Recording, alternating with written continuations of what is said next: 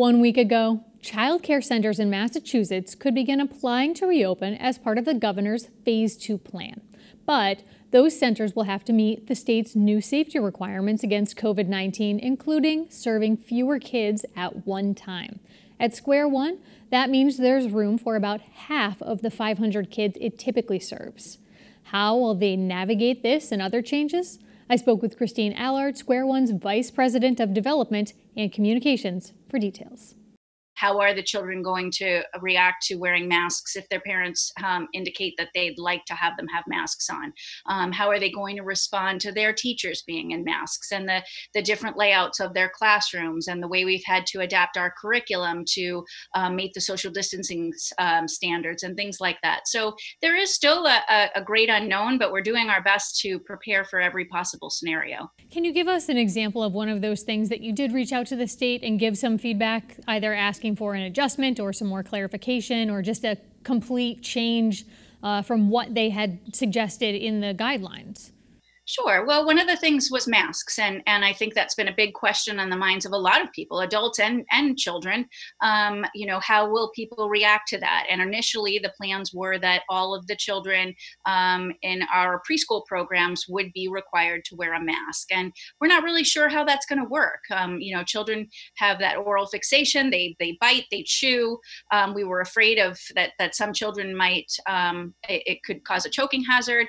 So these were all things that they listened to us and heard us on, and now it's really up to the parents to decide if they feel their child will benefit from wearing a mask, then they will have their mask on. Some of the other elements that were ticked through in the 32-page document that the state rolled out earlier this month, it indicated that group, meaning children size, number of children allowed in a room, and staff will be limited to 12, and also 6 feet distancing, which we're all very familiar with now, and about a minimum of 42 square feet per child.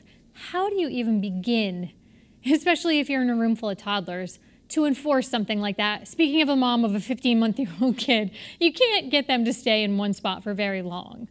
It's going to be tricky. We know we've had to reconfigure the classroom spaces and where the children will be seated during group times and things like that, and spread things out. We've had to change our food service and our nutrition curriculum, not so much the content of what they're being served, but how they're being served. For us, our children were being served family style as part of our curriculum. They learned their table manners and how to pass food and how to serve themselves. Now we've had to change that as well. So our culinary team has had to kind of adjust at how they're doing everything too. So there really isn't anything that hasn't been impacted by this. Are you going to, or have you been able to get access to the new things you're now required to have, in addition to masks, gowns in certain settings, also an additional list of cleaning supplies that you're going to need to have? Are you able to get those, or are you concerned that there's going to be a short supply of those? Right now, we feel we're in good shape. We've been very fortunate to secure what we need and meet the guidelines of the health and well-being of the children in accordance with the rules that have been set forth. Where we're most concerned is just, keeping up and as things change. And again, getting back to it, we've always been very proud of how clean we've been able to keep things and have taken pride in, exceeding the standards as they were beforehand. But this is a new world we're in right now. And we know that things are different. We have to be careful with products that we use, as we have been always, and using green products that are safe for the children, particularly children who have any kind of respiratory issues, and we have to be careful and take that extra measure for children who might be sensitive to certain chemicals.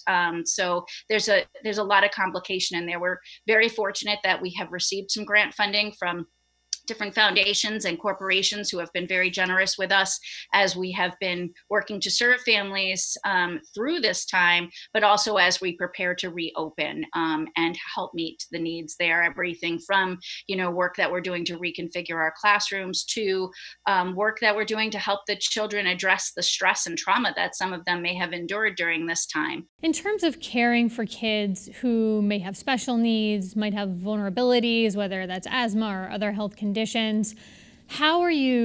you feel confident that you're prepared to serve them in this new environment? I think so. I think, there's there's this great unknown where, as I mentioned before, we're preparing for every possible scenario, and some of the extremes that might come with all of this, how the children are going to respond to being back with us, how they'll respond to seeing their teacher in a mask, or finding out that one of their best friend from their class isn't coming back, and how is all that going to be. Their classrooms are going to look very different. They're going to have a lot of questions. So in addition to the things like keeping things clean and in order, there's that whole level of social and emotional needs that we're going to be working towards meeting. The childcare workers, who are very busy, as you know, caring for children in these settings, are now having to add all of these additional tasks to their plate during a given day. Is this putting an undue burden on them? The special thing about people who work in this business is that their heart and soul is into this. So I don't want to say that it's really undue. It's going to be a lot more work. I think that they're all willing to do it. We've seen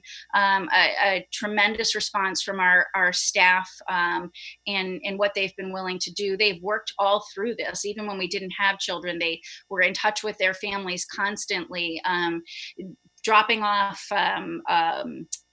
family engagement activities, posting videos of them reading stories and doing lessons online to continue on in their learning journey. So our staff is just, they're so committed and so dedicated. I don't know that any of them feel that it's an undue burden on them, but it is a lot of work.